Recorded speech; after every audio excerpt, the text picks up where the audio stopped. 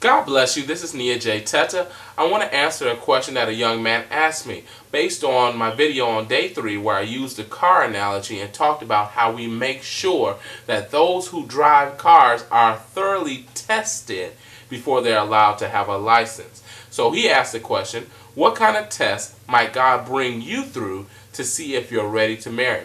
I'm not sure that the Bible ever teaches that God's going to bring everybody through a specific test so that to know whether they're ready to be married. However, the Bible does teach there are certain things that probably you should have in place before you get married.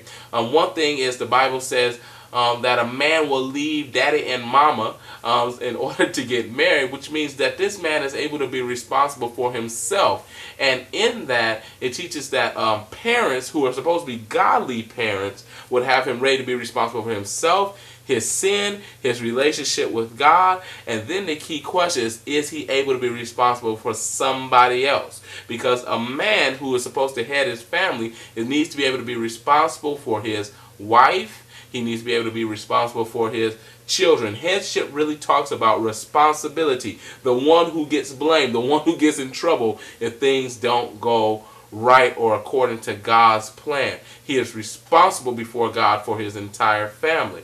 So a young man would need to be ready in that respect to take on that type of responsibility. But better said, let me say it like this.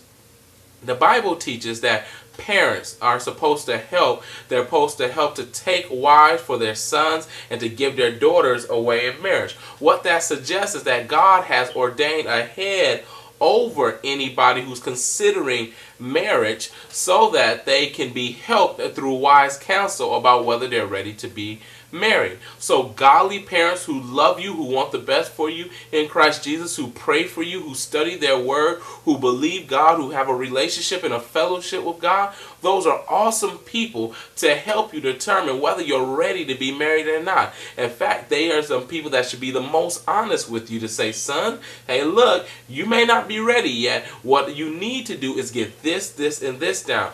Done rightly, they're supposed to watch you grow over time and then in some sense release you to the Lord to be responsible before God for your life, for your sin, for the lives of other people you get in relationship with. And so parents are actually supposed to help you in that process so that you know whether you're ready to be married, whether you're ready to be able to be responsible for somebody else's life. Now, a lot of us don't have necessarily those godly, God-loving, God-fearing parents who study their word, who pray for us, and different things like that. In that respect, the church family is supposed to interact with you in some sense in that respect.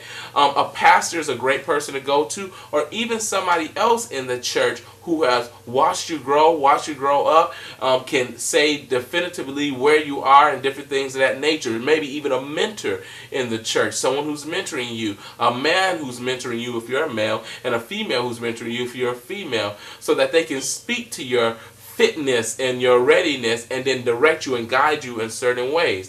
The Bible is so clear that the best plans are developed in midst of wise counsel, but the key piece is to trust in the Lord. That's why I said you might want to go to your church family. Trust in the Lord with all thine heart.